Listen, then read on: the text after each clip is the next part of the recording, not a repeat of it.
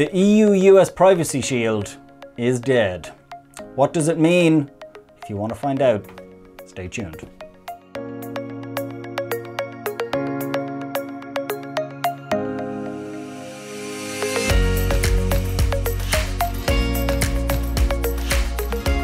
So, the EU-US Privacy Shield has died a little bit of a death, and I want to go through what the impact is for our customers and for those of you using G Suite for your businesses. Now, I need to caveat this particular video though before I start, because I need people to know that I am not a lawyer and this is in no way legal advice. It's just an informational video on the particular ruling that has happened called Schrem 2 that I'm gonna tell you about. And so I just need to caveat it with that. I'm going to talk about 4 key areas. I'm going to talk about what is the EU-US Privacy Shield, to just define it for us. I'm going to talk about what is Schrem 2, which is the nickname given to the ruling from the Court of Justice in the EU. I'm also going to talk about what does this mean for cloud-based tools, and then what do I need to do, if anything, within my G Suite account, or what do you need to do within your G Suite account if you have one. So firstly, what is the EU-US Privacy Shield? So I'm going to be reading some of this because, as I said, I'm not a lawyer. This is for informational purposes only. So according to GDPR, the transfer of personal data outside of the EEA, or the European Economic Area, is not allowed unless appropriate safeguards and protections to protect the transfer of data are put in place. Okay? The most popular mechanism to achieve this up until July was the EU-US Privacy Shield. This framework, you might know its predecessor, it replaced the International Safe Harbour Principles or Agreement, which was actually invalidated by Schrem 1, which was the first case that the gentleman Max Schrem brought. So the EU Commission and the US administration in 2016 designed and built this particular framework called the EU-US Privacy Shield framework.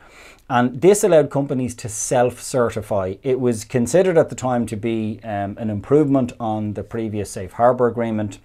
I can actually remember when it came about. And it allowed the flow of data between the EEA and the US. In the US, or from the US side, it was the FTC, or the Federal Trade Commission, that was the enforcing body for this. So that's what the EU-US Privacy Shield was. Schrem 2 was the second case brought by Max Schrem, who's a data protection activist.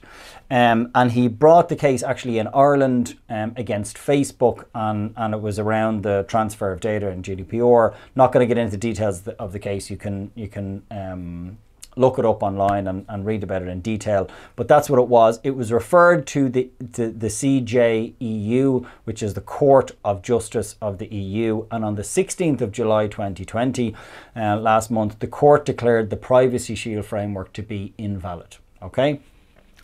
So what does this mean for cloud-based tools, and really anybody transferring data outside of the European Union? Well, it means that the only way, or the only means of transferring personal data now outside of the EU is to make use of what's called the Standard Contractual Clause. These are sometimes shortened to SCCs.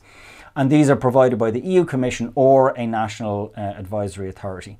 The validity of the SCCs was confirmed in the ruling by the Court of Justice in the EU. And I just want, as sort of the safeguard mechanism that's been globally applicable, I want to read what Google has said on this just verbatim, because I feel that it's important for our own customers. So Google has said, in light of the recent Court of Justice European Union ruling on transfer of data, invalidating the EU-US Privacy Shield, Google will be moving to a reliance on the Standard Contractual Clause for relevant data transfers. This, as per the ruling, can continue to be a valid legal mechanism to transfer data under GDPR.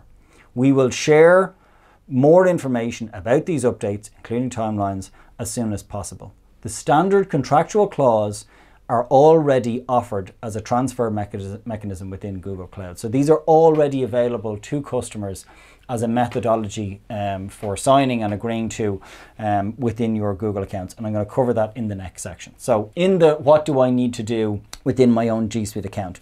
So there are two things that I think that you should check within your G Suite account.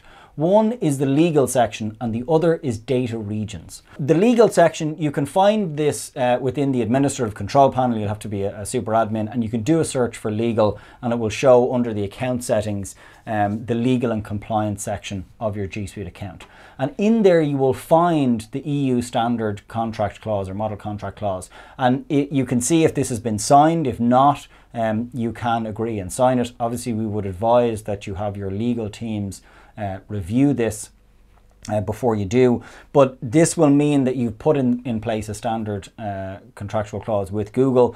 And then the second is data regions. And if you have G Suite Business or you have G Suite Enterprise, then data regions are part of the features available to you. And data regions actually allow you to tell Google, I would like my data to be held within the European Union. And so Google will migrate all of your data in its servers over to European only data centers.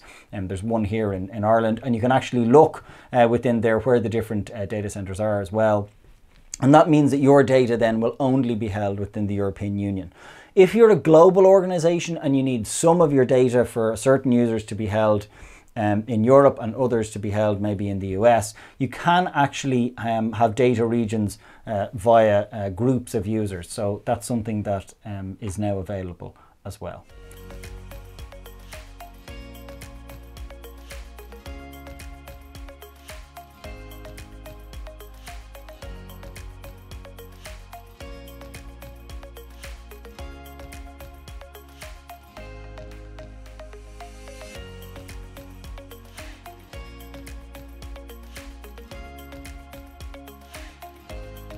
Okay, I'm going to leave, or we're going to leave within the video or wherever this is posted, the blog post if you're looking on our website, some resources on this particular topic. I know I did some research on this, obviously, and there were some interesting websites that I came across that were useful. If you even just Google Schrems too, you'll find lots and lots of articles about it that will go into it in much more detail. As I said, really this is just about informing our customers and our viewers of this particular topic. I hope you guys found this useful, and I will chat to you guys next week. If you haven't already, please subscribe or follow us if you're watching this on LinkedIn or one of our other social media channels. Thanks guys, see you next week.